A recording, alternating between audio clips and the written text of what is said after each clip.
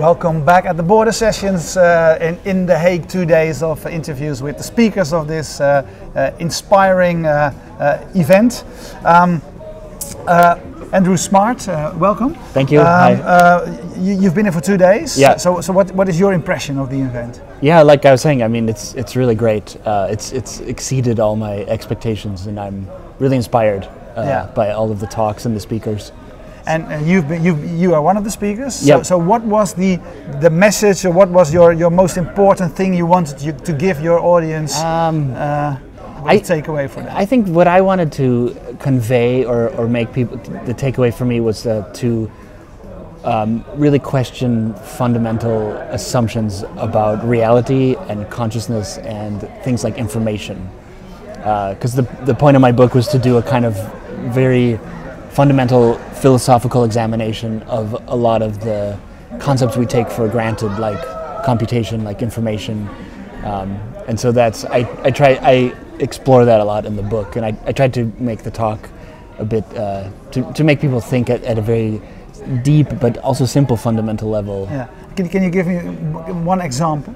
Well, so just for like with information, for example, like in science and in technology, people throw around the word information all the time, but it's very poorly defined, and it's often context dependent. So in one field they'll use information in one way, in another field they use it another way. And when we talk about information on the internet, and what I talk about in the book is that it's really, information is really always observer relative, or there's always, you need some person to whom the information is relevant or creating it. And so I wanted to question this idea that information exists independently of our society or of our mind. And this gets back to a debate in AI about whether the universe is made of information. And then I even start to question, like, is information inside computers? Or if you start to examine, is it inside your brain, or where exactly and when exactly is information? Yeah. So was your goal was to make people think and let them leave the room? And maybe by the book to get the answer. Yeah. And the answer is in the end. The last chapter. The book is more questions than answers for sure. But no, and I wanted to, of course, provide people with a background on the neuroscience of psychedelic drugs and what that could potentially teach the project of AI. Yeah. About that, because the first sentence I read here on the side of the Border Sessions is, can we build a robot that trips on acid? Yeah. Can we? I don't know. And I think the book starts with that kind of simple, and maybe, I don't know if maybe people don't think it's a serious question, but I use that as kind of an entry point to all of these really old, deep philosophical questions, which despite all of our progress, I don't feel like they're resolved, or we don't know the answers to a lot of these things, but we behave as if we do. Mm-hmm. So that was but I don't see, so for example, and I talk about this famous quote from the AI workshop in 2001, where a bunch of scientists and engineers and neuroscientists and physicists got together to discuss machine consciousness. And the one thing they could agree on at this workshop was that there's no fundamental physical law or something operating in the universe that would prevent machine consciousness. And so that was kind of they didn't know any reason why it's not possible. Yeah. Based on what they knew about physics and about the brain and about computers. This was in 2001. I think it's still the case that you can't rule it out. So I just kind of extended that to what about altered stages of machine consciousness, mm-hmm. and what would those mean? Yeah. Artificial intelligence is, of course, is not new at all, but at the moment it is everywhere. Yeah. But people seem to use it for everything as well. Yeah. Isn't it? If you just have a recommendation engine, simple, who bought this and bought that, they already seem to call it artificial intelligence. Yeah. And what is your definition? You don't have to give me that definition, but what do you see as artificial intelligence? So I think this is an interesting distinction that's it's not accepted by everyone, but they talk in the field. You talk about weak artificial intelligence, which is exactly what you described, like systems that can predict what you're going to buy tomorrow, or whatever. Spotify that helps me, and it knows your music. Yeah. That's weak artificial, and that's really just using very sophisticated statistics, or sometimes not even very sophisticated, but just putting the data together in a way. Analyze if there are 10 people that listen to the same tracks, and then the other one I'm likely and based to on your as well. name, you're a male. It knows you're in Holland. It knows your history. You know what I mean? And it can kind of infer what kind of music you're into. Yeah. But then there's the strong AI, or strong artificial intelligence, which is literally an artificial mind. So something we would identify as conscious, and we would, just like when we speak to other humans, we know that we're dealing with another mind. Yeah. And so the dream or whatever, maybe it's crazy, and it interacts with all this male dream of power over machines and things like that, or of nature. But I find it fascinating, this dream of really creating an artificial mind, and that would be strong artificial intelligence. And I think we're very far away from being able to do that. Yeah. But it's still a fascinating. Yeah, but so can you give me an idea?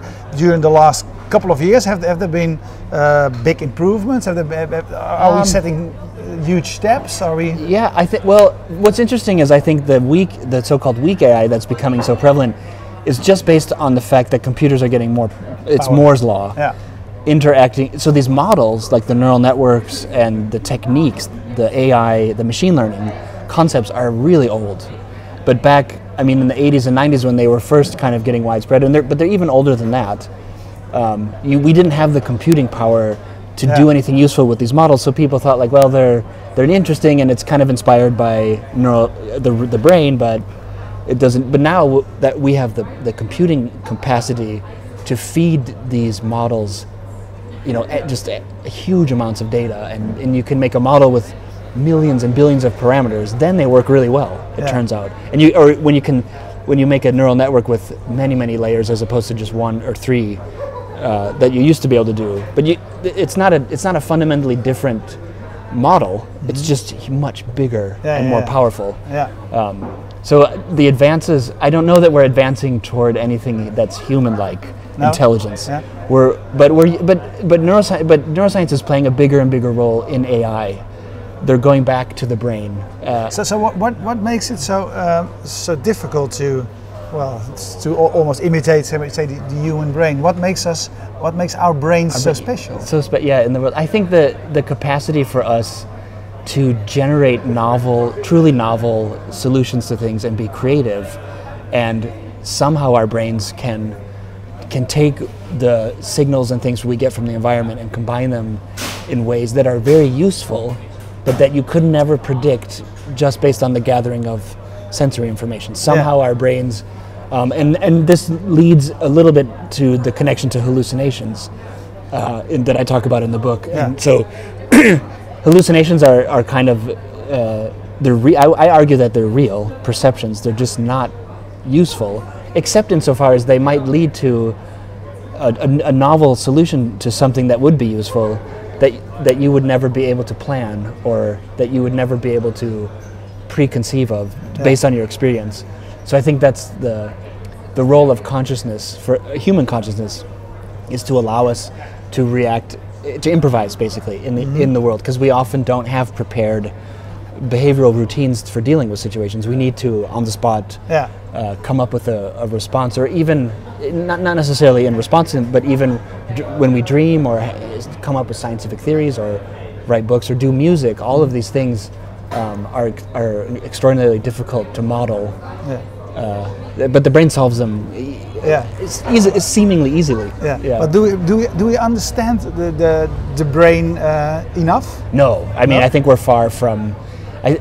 One thing in my research for the book, and my background is in cognitive science too, and like the more we kind of discover, you kind of break through, you make a breakthrough in one area, but it's kind of a breakthrough into an even bigger mystery.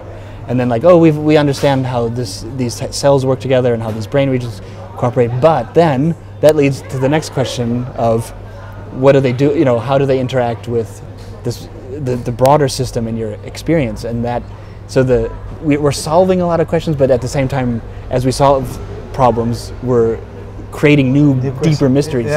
So, but when I look at you, you find that intriguing. Yeah, absolutely. That's what's it's not frustrating. Right. Yeah. It's not.